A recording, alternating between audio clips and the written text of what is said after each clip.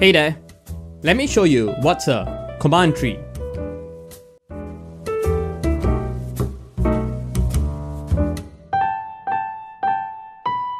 Okay, so what's a command tree?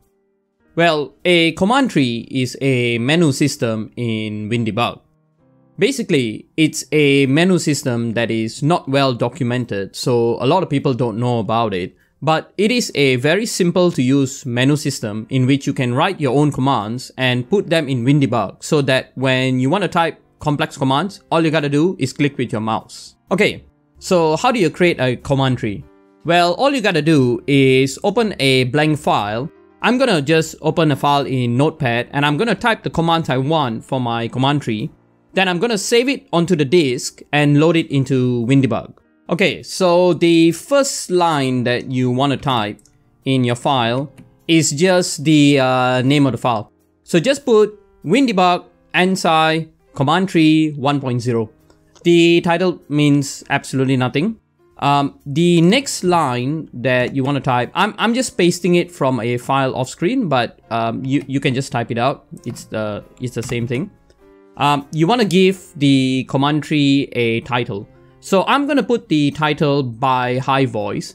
You can put any title you want. I'll copy the content of this command tree into the description of this video, but you can put any title you want and just go nuts with that. Then put the word body. So body is just the body of all the commands that you're gonna put. Then what I'm gonna do is I'm gonna put a menu. So how do you write a menu in command tree is you put the curly brace, you open curly brace, you put a code, and then just type any title you want for that menu that will appear in WinDBG. So I'm just going to call it memory dump. Then what I'm going to do is under that menu, I'm going to put another menu and I'm just going to call it plugins. This is just my way of arranging things. It really doesn't matter.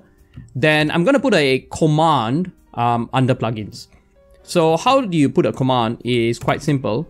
You just put, I'm just going to indent it so that it's easy to read. I'm going to put the command show and I'm going to make it do chain. So let me give you a description of what I'm doing.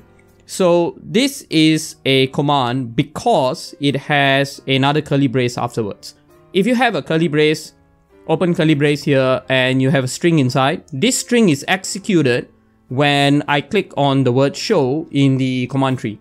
So later when I load the command tree, there should be, under plugins, there should be show. Let me add a few more commands to my command tree. So the next command I'm going to add is quite a familiar command, is load.net. And the one after that I'm going to add is analyze-v. So one of the good things about command tree is you can put numbers in the front.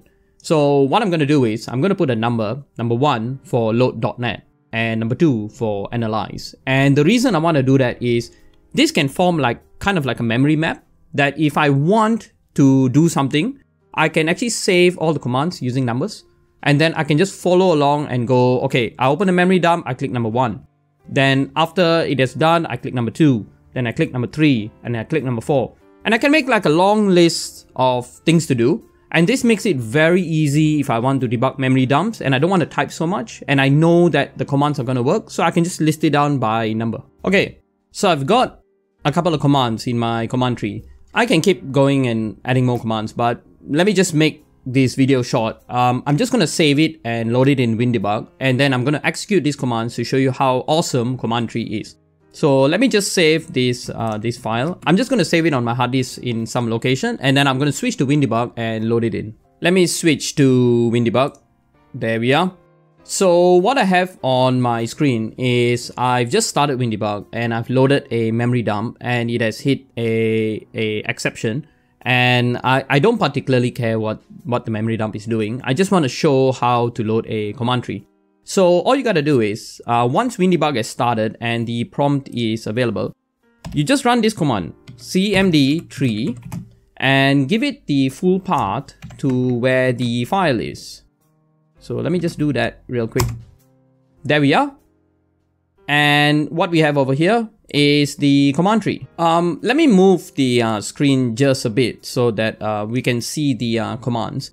So the command tree is just a menu. It's just a menu.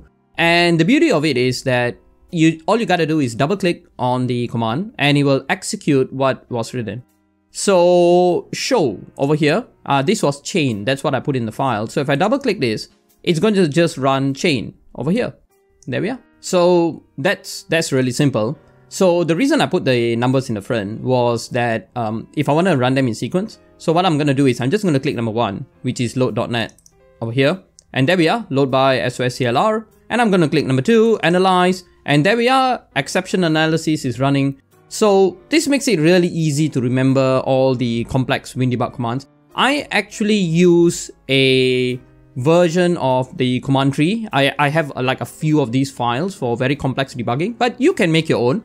And there we are, analyze just finished. Probably something wrong in the file. I don't really care. I just want to show you how command tree works. And there we have it.